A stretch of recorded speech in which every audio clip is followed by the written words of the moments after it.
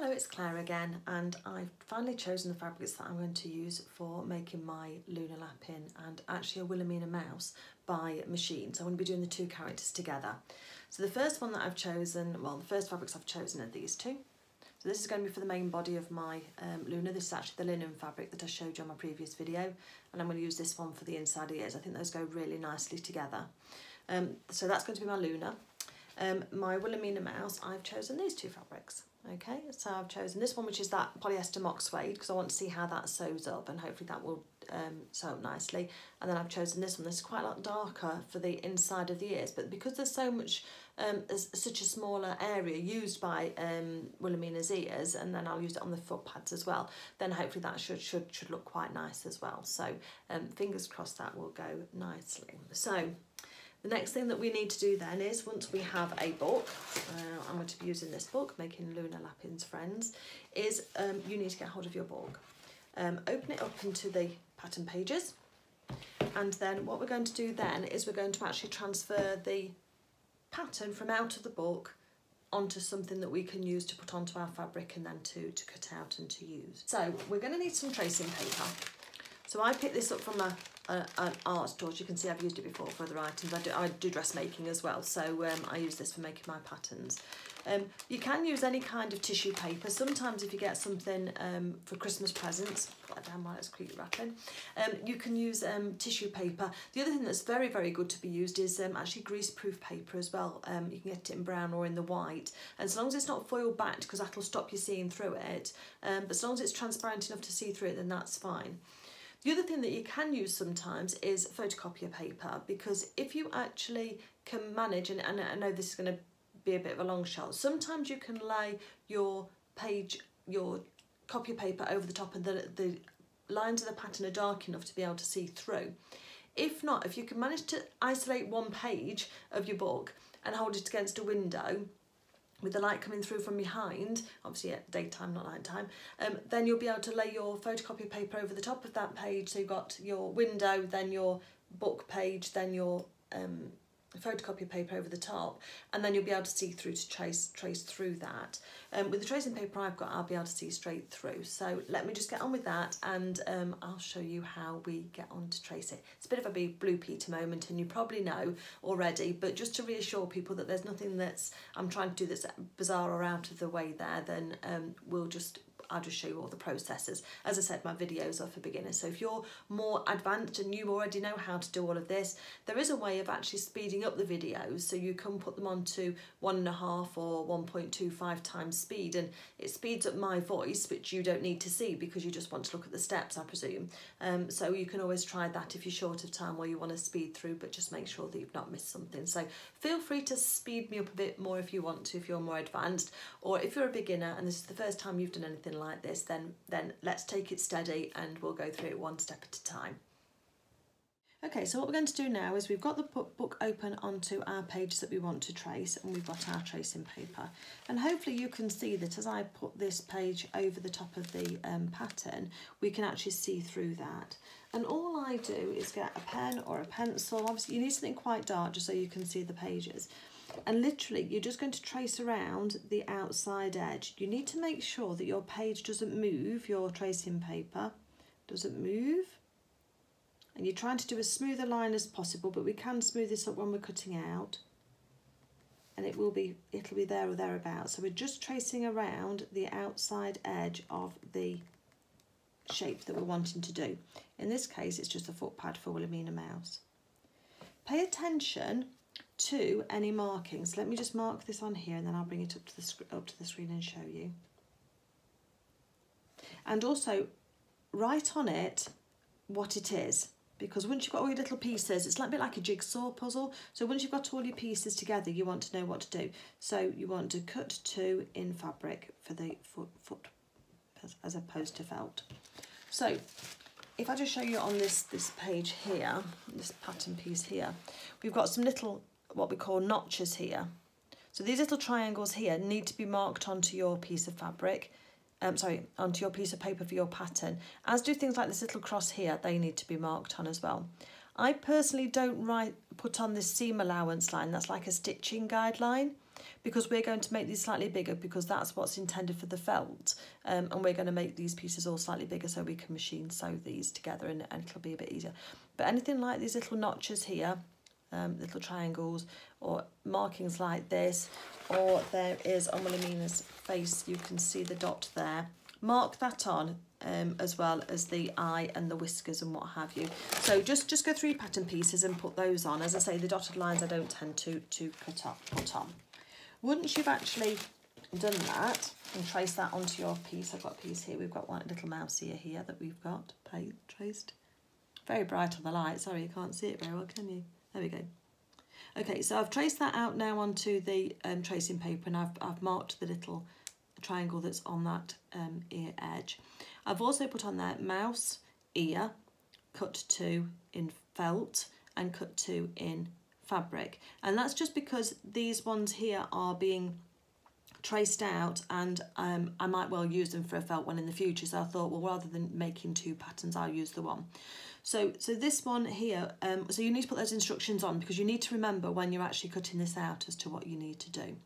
So once we've got our piece there onto thing, we're going to turn it over, and I've just got some PVA glue because I've not got a glue stick handy, but you might have a glue stick handy. Put a bit of glue on the back of that. If you're only making one Luna, you might not want to do this, but because I make several then, and I like making them for gifts and things, and I know I'm going to make a few more, and they are very addictive, so just be warned. Just move that out onto the back of there with my finger. You can use a little brush if you've got one, don't forget to wash it out afterwards. And then I'm just going to smooth that onto a piece of cardboard that I've just got to hand. This is why I say it's Blue Peter moment, because actually we're gluing and sticking, aren't we? And that's what we've got now. We've just got our template onto the back of here. You can just use ordinary cereal box cardboard. This one's got in Spanish, but that's because I live in Spain, so yeah, I live in Spain, so therefore it's in Spanish, which would make sense. But obviously you can use any kind of cereal box or whatever you've got to hand, as a la Blue Peter when we were all growing up. So just leave that to dry for a short while, because it'll just make it easy and you won't ruck up the tissue paper. I've got one here that I've done before, look, Wilhelmina's head. And all you're going to do then is I'm just going to cut it out on the line. So again, nothing rocket science with any of this at all. You can smooth off any of your little pencil marks where they weren't quite so even, but just try and keep as true as you can to the original shape, because that's what's going to give us the best measure of success. And as I say, we're just going to cut around all of these edges, and it's going to leave us with a felt-sized template. Now, those of you who've been paying attention will know that I do suggest that we put an extra seam allowance on here. So what I'm going to do is explain that to you in the next step. So it may be that you choose to add your seam allowance before you cut it all out, but for me, I'm going to add it on when I actually cut out my pieces from my fabric, that is. So in the end, you'll end up with a jumble of pattern pieces like this. So we've got Luna's ear and Luna's head. We've then got a Luna body, which is the same as the mouse body actually. We've got a mouse head, so let's put that near Luna's head. We've got a foot pad, which is the same for everybody.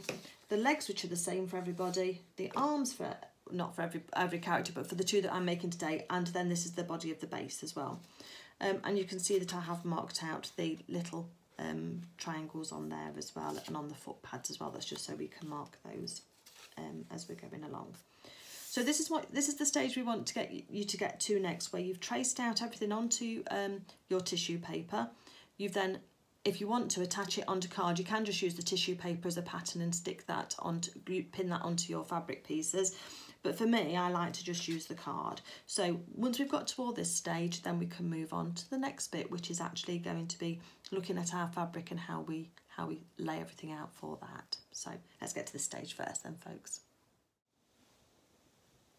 So the next thing I've got here now is my fabric for my Luna. I'm going to concentrate on cutting her out first, because that'll make it easier if I try not to do them both all at once. And so I've got my main body fabric here. and the outside fabric. And then this is the fabric I'm going to use for my feet pads and for the inside of the ears. Now, if your fabric has been in your stash and it's a bit crinkled up like this piece is here, then can I suggest that you take it across to your ironing board and you just iron that out flat? Because if you try and cut out anything on here, even if you try and smooth it out with your hands, it's still going to distort your pattern pieces. And so the best thing that you can do is just pop this over to your ironing board now, and then just iron this out flat, because obviously we can use this much easier, much more effectively. You're going to get a much better result if you do. So for those extra minutes, just make all the difference to your work. So I'm just going to iron this piece out because we're going to use this scrap up while we can on our Luna, and then I'll come back to you. So now we're going to look at cutting out and marking the rest of the fabrics that we've got. So I'm going to use Luna's head first. Apologies if the light here is a bit bright. I'm really playing around with that, trying to get it right, and I'm not quite sure that I have got it quite right. So my apologies. Hopefully you can see what we're working with. So with a pattern shape like this, when it's can only be a certain way. So let's try and get this right. So with a circle is symmetrical. So it doesn't matter whether you cut it that way or you twist it around the other way, you're still going to get the same shape. So this is back to maths lessons, isn't it, I suppose, and geometry and what have you. And that's fine when you're cutting something out of felt, because felt doesn't have a right side or a wrong side. Both sides are the same. So you could cut out two of these, you only need one, but if you cut out two of these, so say the arms for example, you could cut out two of the arms because we've got a shape here that's not symmetrical, because it's symmetrical at the top here, but down here we need the little thumb bit. So in order to get that cut out correctly, we have to what's called mirror some of these pattern pieces. And what that means is we have to cut out some this way round and some this way round. On felt, you'll just lay them all this way and you'll just cut out your 4, because you need 2 per arm. So you're going to cut them all out that way, because it doesn't matter, you can twist them round to make them fit. But especially if we look at the fabric that we've got here for the Wilhelmina that we're going to be cutting out later, the fabric here has got a very definite wrong side, which hasn't got any fur effect to it, and a very definite right side. Again, on a patterned fabric, like this one I'm going to use for the ears, we can see a very definite, that's an inside and that's the outside. Look how much more crisp the flowers are. So we know that there's a right side and a wrong side. So on pieces like the foot pad, where it doesn't matter whether it's a right or a left, it's no problem at all.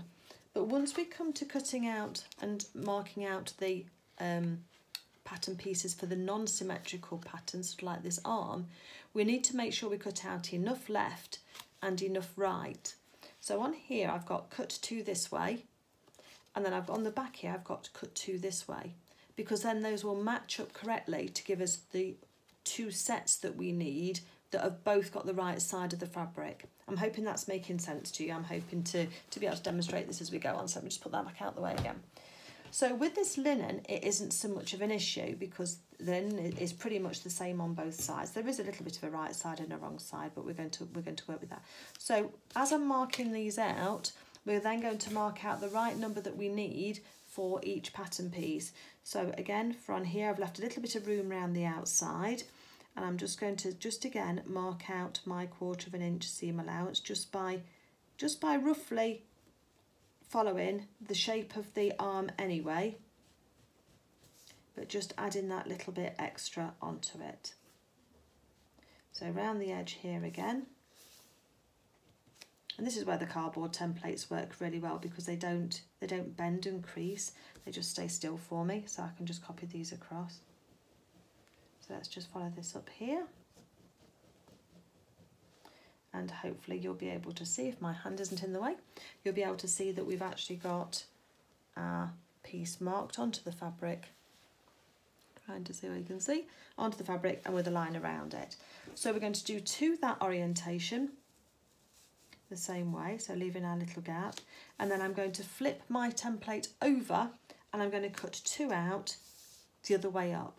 And this is the same for the head, and it's the same for the legs as well, because the legs have a right way and a wrong way for right way, a left and a right to them. So you need to have 2 this way up and 2 this way up, and that's the best way to describe mirroring it. The other way you can do it is if you fold your fabric in half and pin it together, then when you put your fabric pieces on and cut them out, you're automatically going to get those in half as well. But I like to try and get the most out of my fabric, so I cut mine singly. So it just depends on which way we're going to go.